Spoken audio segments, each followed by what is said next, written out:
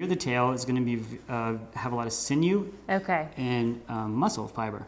You know Which is tougher, right? Which is tougher, exactly. So all of the flesh up near the back and the belly is going to be, have more flavor and not quite as tough. Good. Just like any other protein, any other animal, usually the back or the belly is the best part to eat. Okay. Again, grabbing this off the handle, we're going to come right under here, just like that, and take this off. And then we'll flip it over. Lovely. Get rid of that skin. And now you see this part on the fish right here? You've got a little bit of the sheen on here as well. There's actually 3 layers between the flesh and the skin. And you can see there's a red layer, a gray layer, and a white layer. That's all the fat layers that's insulating the fish from the cold water. Wow. That's where all the flavor is. So you're going to keep that intact. Okay, keep that on there. I'm going to trim that off. Trim that off. Then after that, the last step is you're just going to slice it into small pieces for the ceviche. And what you want to do when you slice any kind of fish is you want to come perpendicular to the lines on the flesh. Can you see these lines in here that run this way? There are. Let's make sure we can get the... Right. So are you talking about these lines here? Because it's kind of in a triangle. Right. And then you can also see it on this reverse side here, where they come down straight to the middle. Right. Okay. Okay, so now we've got these lines here, so you're going to come perpendicular to it, which is going to be this direction right here. And you can see how it's perpendicular on that. Yep. And then I'm just going to slice this into small pieces. Lovely. Oh, so pretty. Gosh. The little bit of color in it actually makes it look really nice. Exactly. And that's where all the flavor is in that. In Japanese, that's called chiai, which is the actually from the bloodline, because there's blood flowing around the outside of the fish. And that's what we're going to use for the flavor and also for this ceviche as well. Wonderful. I'm going to put that to the side.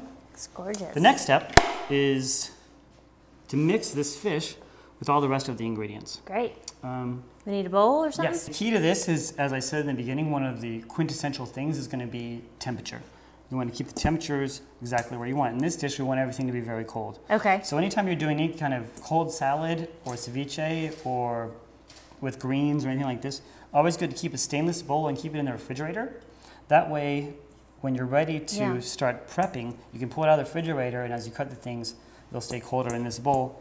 And I'll also show you, once you put them all in here, you're going to go back into the fridge. So if you're making a whole dinner, you can leave it all in the stainless bowl, and then right at the end, because you're always going to serve some type of salad usually first, you can pull that out of the refrigerator and dress it, and then mix it and plate it from there. Perfect, yeah. And that's great. So this is kind of a make-ahead thing that you could, I guess you would want to make ahead anyway, because you probably want it to marinate a little bit. So, okay, so this is a make-ahead. So we're going to put the fish into the bowl. Great, okay. First thing. This is called sambaizu, which is a mix. It's a Japanese rice wine vinegar. Okay, I've heard of that, for sure. With a little bit of sugar and a little bit of soy. Very nice. Real clean. So do you buy that already made, or do you make it yourself? We mix it ourselves at the restaurant. So we'll put some of that in here. Vinegar, soy, and a little bit of sugar. Let me get a little smell of that. On the side. Oh yeah, I can real smell clean, the soy. real fresh. Very again. nice. Yep. And the sugar will sweeten it up just slightly. This is so healthy. Very, very healthy. Yes. What next? So we'll get us a little bit more room. We'll set the fish to the side. Okay. And then we're going to go through and prepare some of the vegetables for this. Start with some of the tomatoes. Grab a handful of these. These are, again, yellow teardrop tomatoes. Teardrop tomatoes. You can tell just by the shape why they have their name. They hang straight down just like that.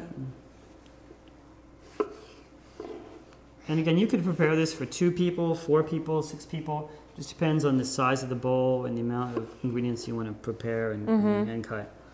And is there a reason we're using, other than the shape and the beautiful color of the teardrop tomatoes, is there, I mean, if you just had red tomatoes on, cherry tomatoes on hand or something, could you use that? I'm always just trying to... Oh, you could use any kind of tomatoes, definitely so. Okay. I'm just trying to, for our viewers and myself, sometimes in a pinch, you know, I just want to know if what's essential and what's not, so. These are called currants. Oh, okay. They're like miniature yellow tomatoes. Okay. We're going to throw those in whole as well. Wow. Stems on and everything. Stems on and everything, because that's the way we do it. It makes it look fresh. We've also got some vine-on yellow Dutch heirloom tomatoes. Dutch, okay. Yes, from I've Holland. seen from Holland. Wow. Do you fly those in? No, I bought these at the market today. Wow. But Because I've recently made a ceviche, yellow tomato ceviche with yellow tomatoes from Mexico. Oh, those are delicious as So well. they are good. We're going to add those in as well. And apparently you can get yellow tomatoes year round. Is that true? It's true. Okay. These days, you can get pretty much any ingredient year round. Just that's the way it works these days. So we're going to slide this over, switch sides. So they're just, I mean, large chunks. Okay, great.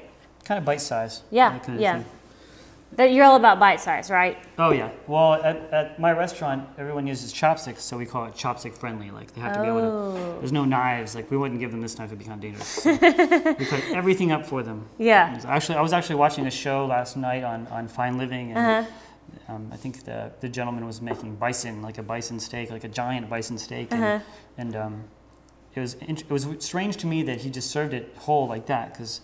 You're so used at my to. restaurant, yeah. Well, we pre-cut everything. I love that. You know, I so love it's much that. easier. Yeah. It's actually much more luxurious as well. This is called a pluot again. It's a hybrid fruit created by man. Really?